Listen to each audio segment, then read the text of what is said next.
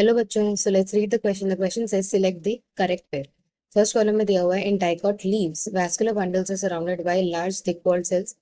Second is cells of the medullary rays that form a part of the cambial rings.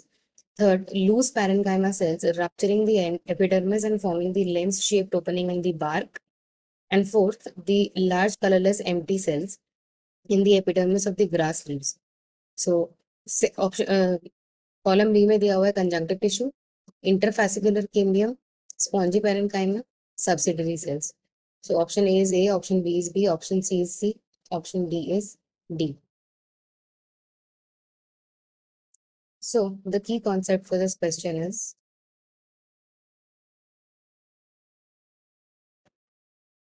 monocot and dicot leaf.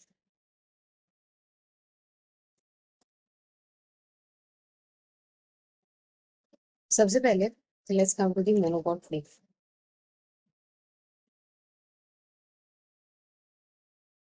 Monocot leaf जो होता है this is आइसोबाइलेटरल. आइसोबाइलेटरल का मतलब कि जो stomata होता है it is present on both the side of the leaves. Stomata present on both sides, on the both surfaces of the epidermis. Mesophyll यहाँ पे डिफरेंशिएटेड नहीं होता. मीजोफिल जो होता है यहाँ पे डिफरेंशिएटेड नहीं होता into spongy and palisade parenchyma. यहाँ पे एग्जांपल्स आते हैं ग्रासेस. ग्रासेस में एडैक्सियल एपिडर्मिस जो होता है, adaxial epidermis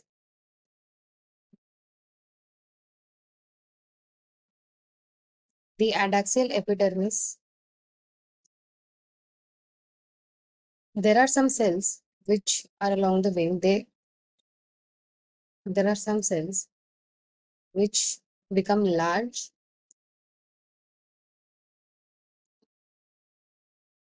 empty and colorless. इनको बुलीफॉर्म सेल्स बोलते हैं. Bulliform sales. सो बुलीफॉर्म सेल्स का जो मेन फंक्शन होता है when they are turgid, when they are turgid ये लीफ सरफेस एक्सपोज करता है and when they are flaccid they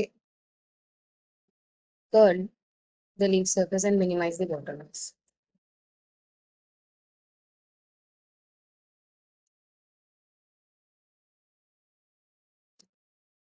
Second is the dicot leaf.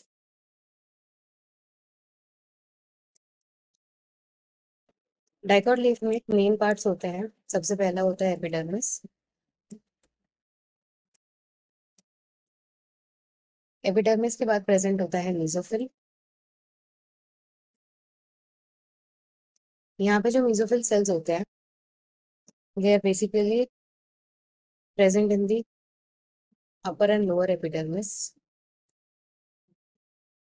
Upper and lower epidermis दोनों पे mesophyll cells present होते हैं. They also contain chloroplast for the photosynthesis. इनमें chloroplast present होता है. They are made of parenchyma sales.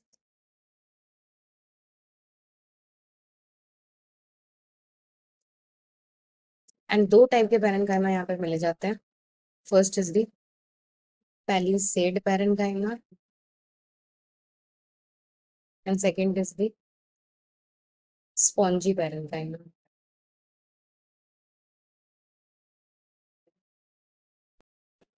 Third is the vascular system. Vascular system में xylem and phloem आता है.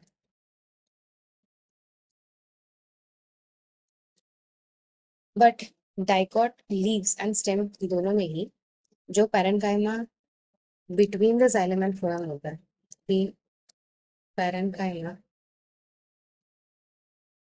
between the xylem and phloem, it is called the conjunctive tissue. Conjunctive tissue पे लगा था। So coming back to the question, पहला pair दिया हुआ है in dicot leaves. The vascular bundles are surrounded by large thick walled cells, which is called the conjunctive tissue mode. Conjunctive tissue जो होता है, it is basically the cells which are present, parenchyma which is present between the xylem and phloem. Second is the cells of the medullary rays that form a part of the cambial ring is called the interfascicular cambium. This is absolutely right. जो medullary rays होते हैं, medullary rays are basically the radial bands of parenchyma cells. They are the radial bands of parenchyma that extend from the pith that extend from pith to periphery.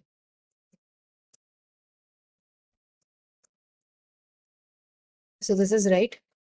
And ये जो होता है, this is a part of the stem, not leaves. ये stem का part होता है. इंटरफैसिकुलर cambium भी stem में प्रेजेंट होता है, जो सेकेंडरी टिश्यूज बनाता है.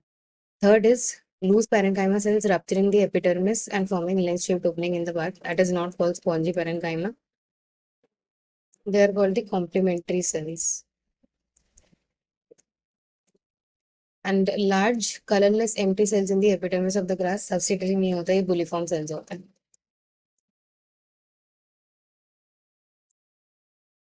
So B is the correct answer. So the final answer for this question is option B.